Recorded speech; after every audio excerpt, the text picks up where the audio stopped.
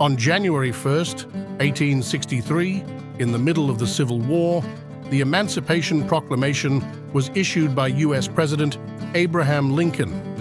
It granted freedom to all persons held as slaves in 10 Confederate-controlled states. However, for the most part, the order was not enforced until Union soldiers were able to advance into these areas after the end of the war, the beginning of which came in April 1865 with the surrender of Confederate General Robert E. Lee after the Battle of Appomattox Courthouse in Virginia.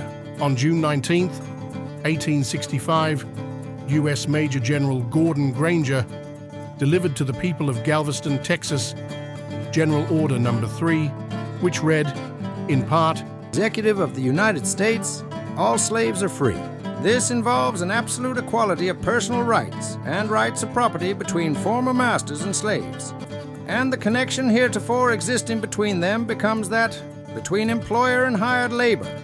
This day soon became known as Juneteenth, a verbal shorthand for June 19th. Slavery in the United States would be formally abolished with the ratification of the 13th Amendment on December 6, 1865.